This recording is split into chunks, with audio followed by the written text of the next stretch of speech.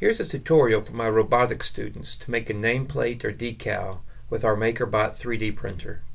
The nameplate will hang from their laboratory toolboxes. The dimensions of the piece should be in the neighborhood of 70 millimeters by 35 millimeters. My seahorse piece you see here is about 62 by 36. Because these will be printed in low resolution, the thickness of the piece should be a multiple of 0.3 millimeters. The thickness of my ornament is 2.1 millimeters. This will give me 7 layers of plastic, which is perfect. The nameplate will be secured to the toolbox with a 440 machine screw, so a 3.6 millimeter diameter mounting hole should be added to the piece. The mounting hole needs some heft to it, and I find a 1.5 millimeter offset is plenty for this purpose. To start, you'll need to find an image to trace around. Go to Google Images and search for silhouette. Choose an image to your liking. I've chosen this seahorse as you see here. To save the image, right-click on it and choose Save As. Note the file location and the file type, PNG, GIF, JPEG, whatever. Now, start SketchUp and choose the appropriate template. Because I will be 3D printing this piece, I selected the Woodworking Millimeters template. Next, select the tape measure tool to put marks along the axes at 70 millimeters and 35 millimeters. These will simply serve as reference guidelines.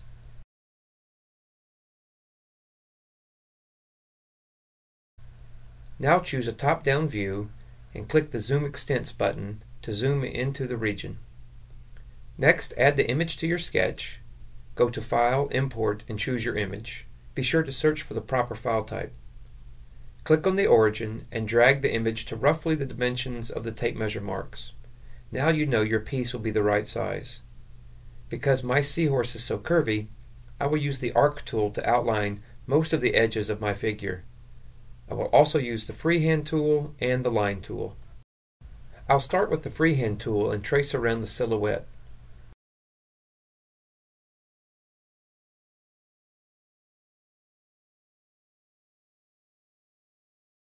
Because the line color is black, it is difficult to see, so I'll change it to a brighter color.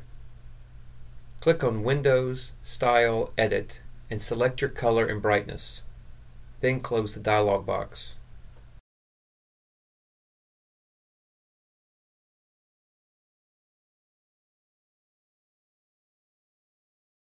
I will chase around the image using small segments, always starting on the endpoint of the previously drawn segment. There's no right or wrong way to do this. Here I jump between using the arc, the line, and the freehand tools until the entire outline is complete. I'll speed up the video for you now.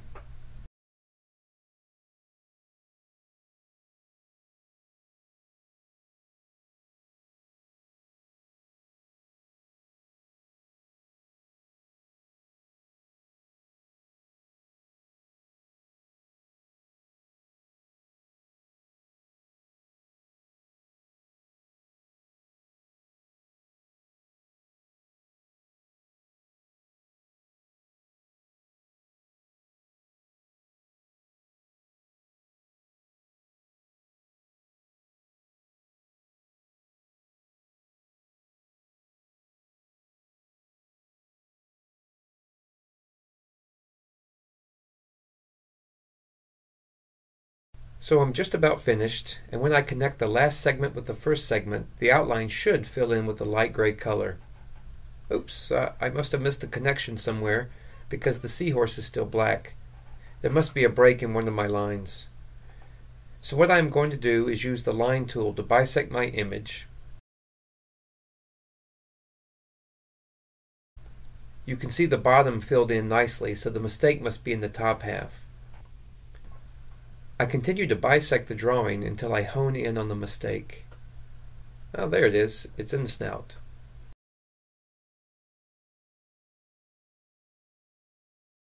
I don't need the green edges anymore, so I'll revert to black now.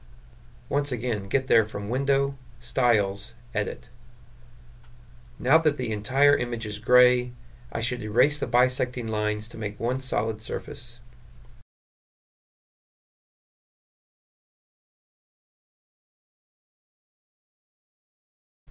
I can make the creature a little cuter by adding an eyeball with the circle tool.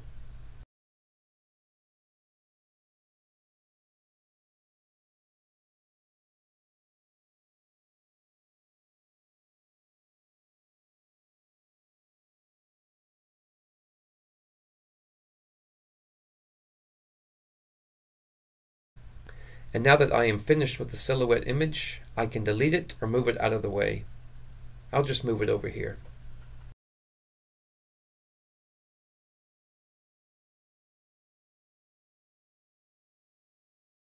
So now the hard work is done.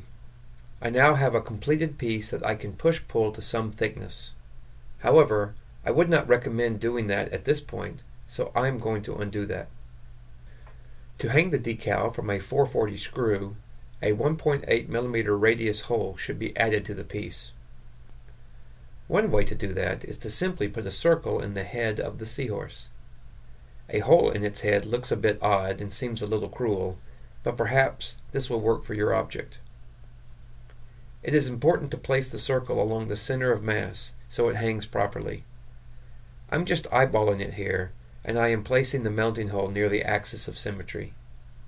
If this look suits you, all you need to do is push-pull it up to a height of 2.1 millimeters or so, and you are ready to print. Personally, I think it looks weird to have a hole in the head of this cute little guy, so I'll add a mounting hole to the top of its head. First, I'll undo the last few steps. To make the mounting hole, draw a 1.8 millimeter radius circle over here, away from the seahorse. Then use the handy offset tool to make a concentric circle that is 1.5 millimeters larger.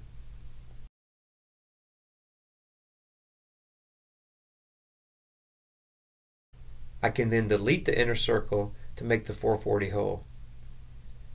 And now I can move it to the top of the seahorse's head. Do this by either double-clicking on the hole or drag selecting the hole with the arrow tool, and then moving it with the move tool.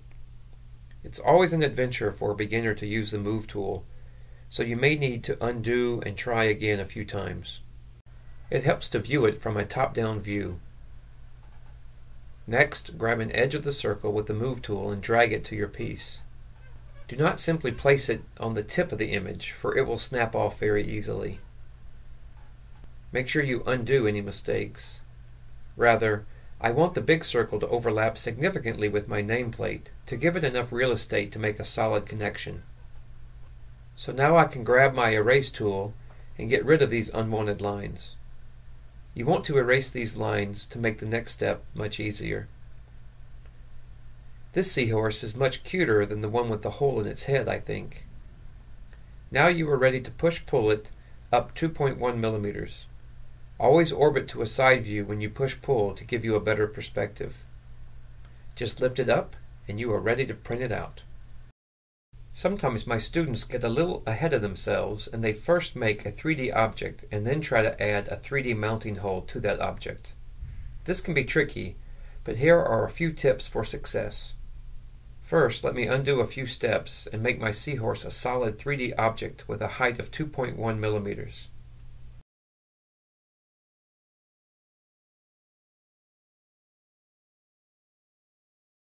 I can also lift the mounting hole up to the same height.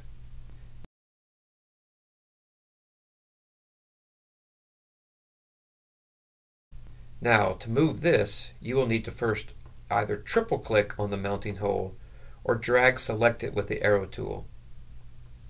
Then grab a point on the top edge of the mounting hole and move it to a meaty part of your object.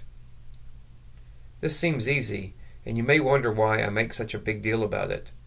Well, intersecting 3D pieces is much more difficult than intersecting 2D objects, as you will see. So if you zoom in here, you can see that the intersection of these two planes is not really an intersection because there is no edge at that interface. There are many ways to intersect these faces, but perhaps the easiest way here is to simply draw a new edge with the line tool, like so.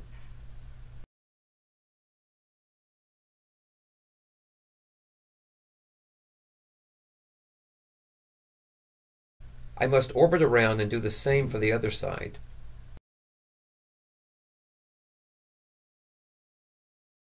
Here it is difficult to see into the nooks and crannies, so I'll use the section plane to hide part of the geometry, allowing me a better view.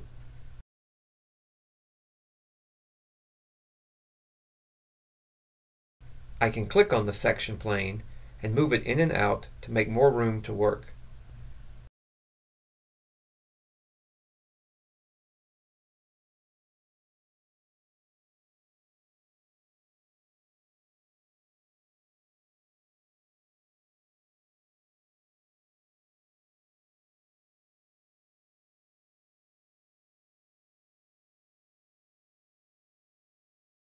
Now I can draw that final edge with the line tool.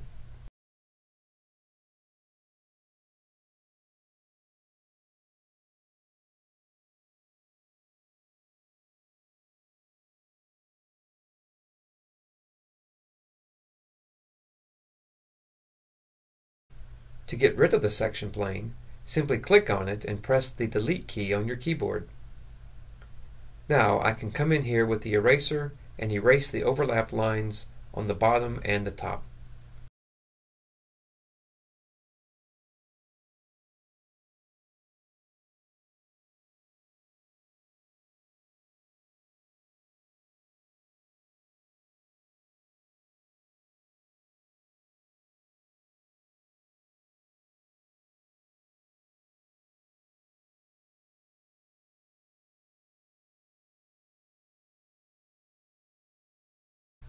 Before putting this project to bed, I recommend using the section plane to click on the top face and verify that every bit of the inside is watertight.